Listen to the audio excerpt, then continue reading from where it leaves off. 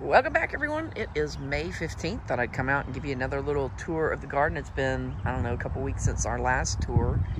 And figured I'd just show you what's going on, what's going out, what's coming in, all that good stuff.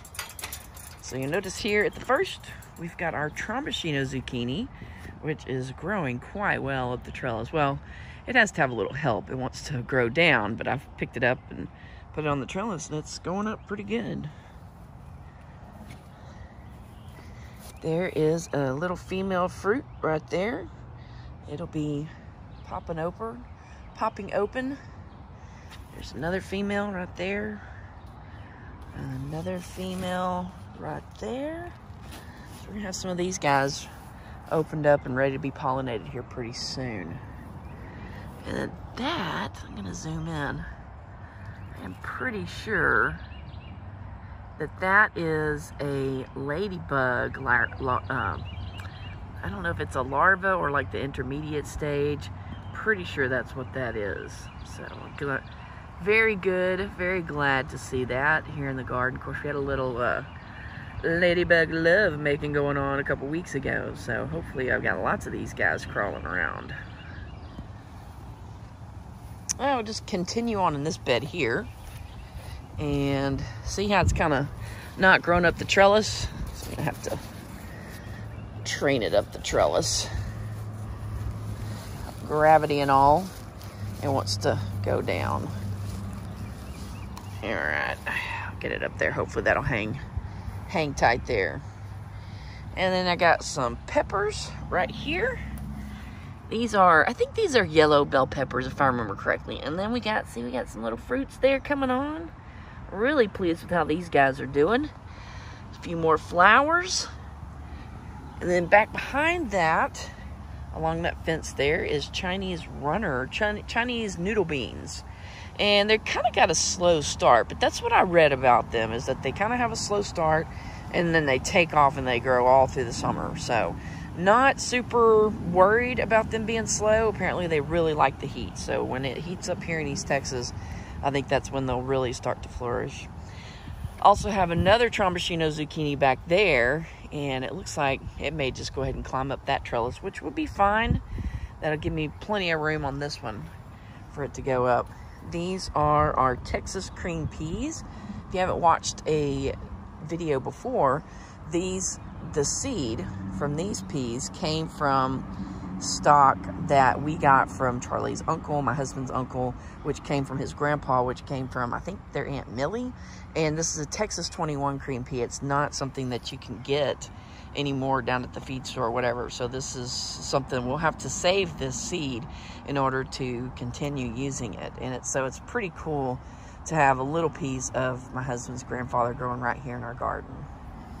Right here, I got a poblano pepper that has fallen over, and I've got to get that staked up. I probably told y'all that the last time we had one of these videos, but I do have some over there. That's kind of on my to-do list for today, is to get those staked up. We got our tomatoes back here, growing like crazy. They have buds all over them. So we're gonna have tomatoes at the yin yang, which is a great problem to have because we love tomatoes. So they're doing really well. We got lots of rain last weekend. I don't know if you can see. Zoom in. Right there. See those little cherry tomatoes there? So it's going to be, here in a few weeks, we're going to have more tomatoes than we want. Then we know what to do with. And somehow we'll figure out how to survive. So right here, I've got a patty pan squash. Let me see if I can get in here and show you some of the, see if I can show you the stuff. So right there, that's a patty pan. It looks like, to me, it looks like a little UFO. And then there's another one right there. So I've got tons of squash there. And I'm just waiting for the squash vine borers to come in and destroy them. It looks like, I don't know if that's squash vine borer damage or what, but it looks kind of grainy there. We'll have to check that out. I don't know, we'll see. But the plant doesn't look like it's dying, so usually when a squash vine borer gets it, it dies pretty quick.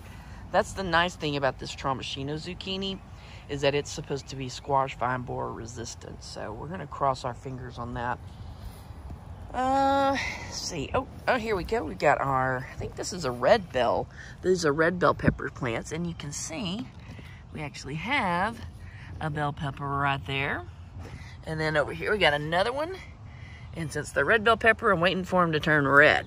Then we got another patty pan squash here. You'll notice at the bottom of these are nasturtiums. And nasturtiums are supposed to help keep squash vine borers away. So I'm hoping that that is what it will do. We'll see, I don't know. Growing up this trellis, we have a birdhouse gourd, and it is going on up there. Look at that. Very, very nice. Pleased with that. And on this side, I planted some spaghetti squash, but none of it came up. I think my seed, it was seed that I saved from last year, so I'm thinking maybe my seed was not good. My plants got bit by squash vine borers, and I think maybe they got it was just too soon for the fruit to have actually made good seeds. So I got some eggplant there, and then these pepper plants look pitiful. It looks like something's chewed on them. I don't know. I don't know if maybe they just don't get enough sun here. Probably what I should have done is spaced, since these eggplants are big, I should have put a space between the eggplants and the pepper plants so that they get more sun. I don't know why these look so sad, but I know this bed gets more shade. We've got that big oak tree right there. So this bed gets more shade than all the other beds. We got pretty good sun right now, but as the day goes on and the sun moves further over west in the sky, we're gonna get shade coming in from this. So really these beds only get a couple good hours, maybe 2-3 hours of good sunlight. That tomato looks really good. Got lots of blossoms on it. Here I've got some green beans that I planted. These I planted about 2 weeks after I planted these green beans, which are actually already have some green beans on them right there. So I'm gonna be able to harvest green beans starting here in just a few days. I like my green beans to be a little bigger before I harvest them. Got some more of that millennials eggplant there. And then this is jambalaya okra. I got this seed from Haas Tools. It's supposed to be a very prolific type of jambalaya. So I'm hoping I get lots of jambalaya from it. And then I think I've got, oh yeah, back here. These are, again, I need to get these guys staked. That right there is a lute shower pepper. These are the peppers that you can use to make paprika. So I'm hoping I get enough. I only have, I think 5 plants. 1, 2, 3, 4, and then a little dinky one there. 5 of these lute shower peppers. I'm hoping I get enough peppers off of them that I can harvest the fruit and then dehydrate it and turn it into paprika. I don't know if we will, but that's all the plants that made it out of the ones that I started. So again, our green beans here looking pretty good. I'll be getting some green beans this week. See, they're really, some of those are ready, but I just like them to be a little bit bigger. And then down here, in hindsight, I should have done this a little differently. I should have given more space for my green beans, but I've got I think this is zucchini growing right here, and then there's some nasturtiums growing among that. And then this, growing up this trellis, is a bushel basket gourd. I'm gonna regret having that zucchini there. I've got a space right there. I wonder if I could move it, because I do have room for it there. So I may end up doing that. I don't know. Maybe I'll just leave it, because these green beans will be done here in a couple of weeks, and then I'll have room for the zucchini. So anyway, this is a bushel basket gourd. Never grown these before. The seed that I had was really old, and I thought, what the heck, I'll plant it, see how it does. And one of them came up out of the 4 that I planted, so I'm happy with that. Over here, I've got, growing on this trellis, growing the other direction on this trellis, is a snake bean. And I think I've got 1, 2, 3 of those that came up. It is being overshadowed by this summer squash that I planted back here. So hopefully I can get it out here on this trellis, get it growing up, and get it some sunlight so that it doesn't get too overshadowed. Oh, maybe that's just, yeah. So getting a little sunlight that way, maybe it'll grow up and then it can get up and get some sunlight. This is a summer squash here, just a yellow crookneck, and it is doing really well. Look at all those fruits it's got on there. I came out and hand pollinated a couple of these the other day, But there's another female right there. You can tell the difference between a male and a female fruit on these squash plants because the females will actually have a little what looks like the squash right there. And I did a video last year, which I posted not too long ago, on how to hand pollinate these things. If you don't have a lot of pollinators, which is something that I've struggled with in the past, is not having enough pollinators in the garden. If you don't have enough, then we're gonna have to hand pollinate them so if you want to have a good crop. So what I'm hoping and praying is that I can get some good crops of squash before the squash vine borers make it in. But again, I did try and plant some nasturtiums and other things that'll keep the squash vine borers away. Cross your fingers, hope that works. Got a couple more pepper plants here. And again, these two in the front look pitiful, but that one in the back looks really good. And I don't know if it's just because these guys aren't getting enough sun, because they're kind of overshaded by, but I mean, there's not that much shade there on that back one. I don't know. This is all a learning experience. I mean, I've been gardening for several years, but this is the first time using these beds. So it's going to take me a little bit to figure out what the system ought to be. And in hindsight, I should not have planted these squash, that squash there. I should have given more space for sure. Because back behind this yellow squash plant, I have 2 eggplants, which are good sized plants. And then I also have okra growing right there. That's burgundy okra. If you see that that burgundy red colored stem, that's burgundy okra. My thought was on the burgundy okra is it would get tall and it would be able to be up and be able to get sun, even though I know squash plants get big. But in, you know, looking back now, I probably should have laid this out a little different. I'll know for next year I won't have things quite so crowded in here. I'll do a better job of spacing things for sure. For sure. And the reason I did this is because I thought, well, I'm going to grow this up a trellis, which I haven't, not a trellis, but grow this up a stake. But even if I put this thing up a stake, oh, look, there's a bee. Yay. So that is very encouraging. So what I thought is I'll put this up a stake and that'll give me more room to grow things. But even growing it up a staked, it's going to be a big plant. So I should have, in hindsight, I certainly should have done something different with my squash plants. Again, tomatoes in the back there looking really good. And then I've got some more cream peas here. These are pepper plants right here. And then I've got cream peas here in front. Cream peas. I skipped a row there on purpose, thinking, well, I'll put something there, and I haven't quite done that yet. And I may not. And then I've got some more pepper plants here. I think these are, yeah, these are not jalapenos, because I can see a little jalapeno coming on right there. Oh, where is it? There you go. Right there. Got a little jalapeno there. And these are called not jalapenos because they're supposed to have the flavor of the jalapeno, but not the heat. So cross our fingers on that. Let me run out here right quick. Can't really see. Okay, this is loofah.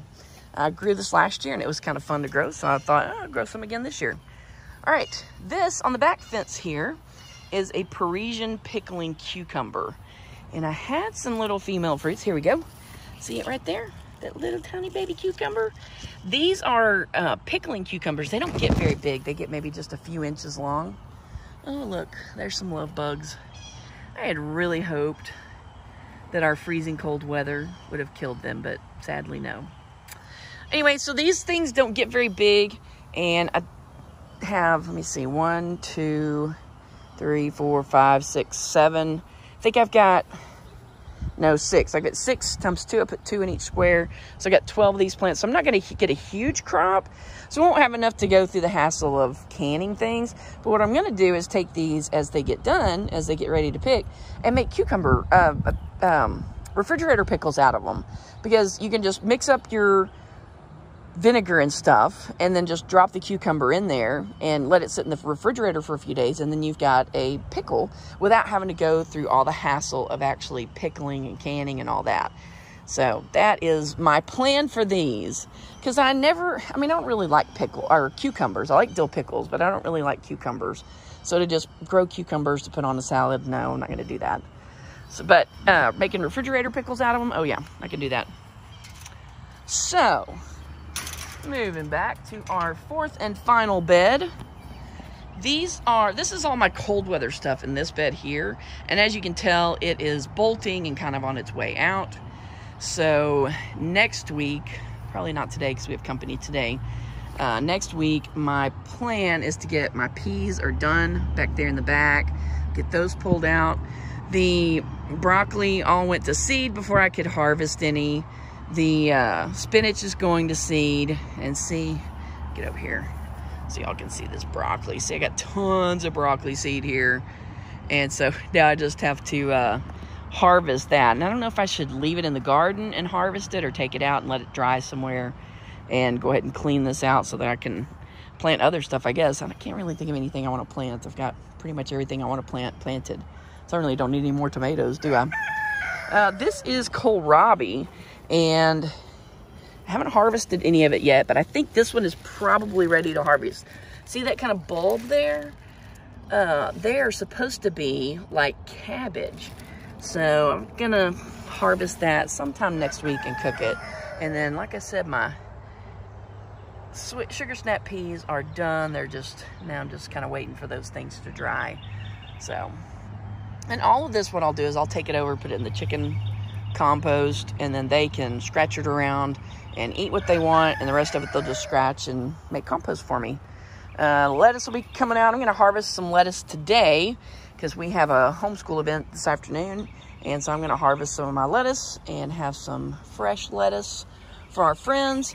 It looks like our onions are done because they're falling over. I've read that this is my first time to grow onions, so I've heard when they fall over and start turning brown, it's time to harvest them, and they all appear to have fallen over and they're starting to turn brown. So again, that is what I will do maybe tomorrow. Our guests are supposed to leave tomorrow morning, so I'll probably be out here doing this tomorrow. So that is the garden tour for May the 15th. Haven't quite figured out what I'll do with this bed. Once I get all the cold weather stuff out of it, I could plant, I don't know. I don't know what I can plant. I got tons of seeds. I got seeds out the yin yang, so what I might do now, it's really too late to start. Well, I don't know. We have such a long growing season. I guess I could start some more peppers and put peppers over here in this bed. I don't know. We will see. I guess the next time you guys come out and we do a garden tour, I'll update you on what I ended up deciding to do. Oh, one last thing is going to show you our sugar cane. My son wanted to grow sugar cane, so this is his little bed of sugar cane, and he comes out and waters it for the most part. I don't have to deal with it. We planted 4, but that, as you can tell, that little square right there is still empty. So I guess 3 out of 4 is not too bad. I don't know what the germination rate is on sugar cane, but so far we're clocking in at 75%. So that is the update for May the 15th. We'll be back here probably in the next couple of weeks, maybe another week. And man, it's not going to be long before I'm able to start bringing squash in, which makes me exceedingly happy. So can't complain about that. Till then, you guys have a good week. Thanks for watching. And if you like this, make sure you like it and subscribe to the channel. I would like to get enough subscribers so that my content automatically uploads over at Odyssey. So if you would do me the great favor of liking and subscribing to the channel, I would sincerely appreciate it. Thanks, guys.